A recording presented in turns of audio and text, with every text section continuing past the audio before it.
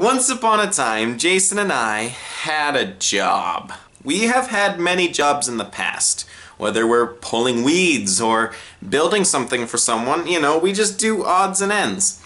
And it's always great. It's a great way to get income and to work for someone and be helpful in the world.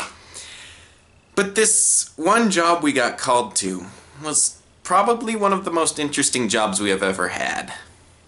Jason and I got up in the morning and we ate our breakfast, we packed our lunch, we got our water bottles ready, we had all our bags ready, and we're like, alright Mom, we're ready to go. But Mom wasn't driving us there this time like she normally does. Our employers were coming to pick us up. So, we went in the car with our employers, and we drove up to a cemetery. We were gonna dig a grave for a cremated body that day. This was not a normal job. Jason and I had never done this before. We had absolutely no experience in grave digging whatsoever. So we got there. They gave us a tour of the graveyard. I now know more about graveyards than I want to. We went to the tool shed and they gave us a bunch of random tools that would help us dig this grave. The next part was interesting. They took us out to where they wanted us to dig a hole. Problem was, there was already a grave there. They wanted us to dig down to the tomb so they could lay the cremated body on top of the tomb. This would then be with like the wife who got cremated and the husband on the bottom who was not cremated. So Jason and I had to dig down to this tomb. So we start digging. No joke. Third strike of the shovel, I hit something. It was metal. Jason and I went total archaeologist on this. We got down on our hands and knees, we started sweeping away the dirt, and we found this metal circular object, like a can of soup, but in the ground. And it wasn't a can of soup. So we asked our employers, what's going on? What's this can of soup that's not a can of soup doing here? They said, oh, Mexicans crossed the border and they buried their own dead. This was not okay. The one grave out of all the graves for Jason and I to be digging at, we find the one with the dead Mexican? No, that's not okay. So Jason and I start digging some more. I am still obsessed with this cylinder of metal that supposedly had a cremated Mexican in it. So I go digging. I dig around it. I'm like, what is this thing? I need to find out. If this is a body, I want to dig it up. Like, what are graves for? This wasn't supposed to be there, so technically I'm not really like disturbing anything, right?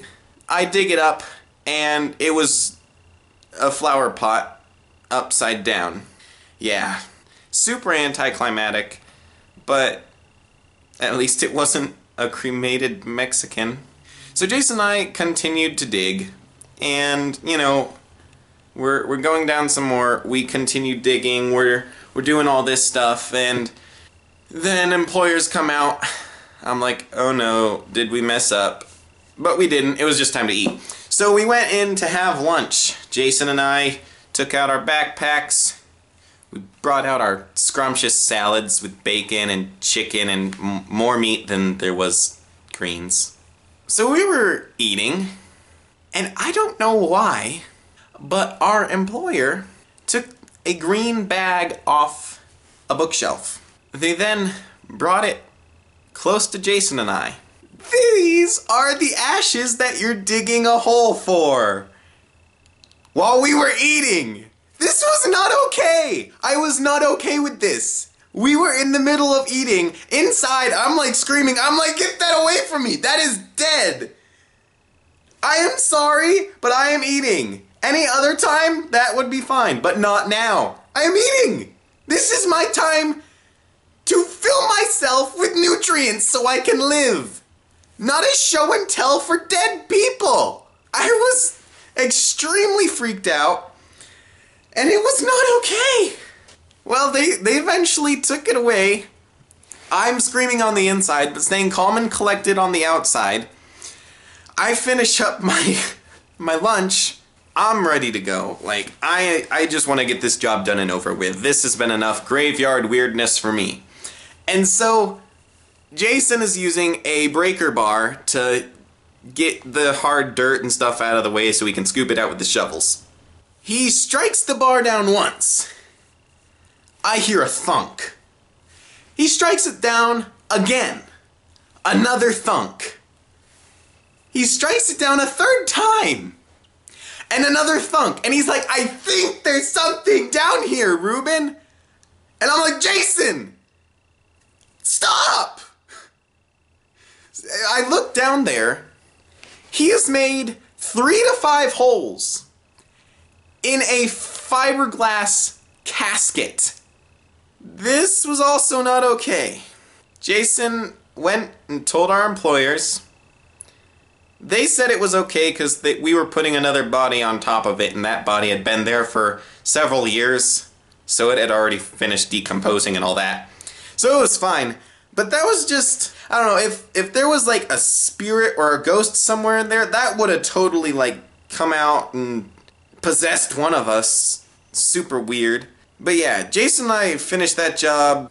That is definitely something I will not forget. But it's definitely not going to be something I remember in a fond way. That's for sure. There's no good way to end this than just saying goodbye. So goodbye.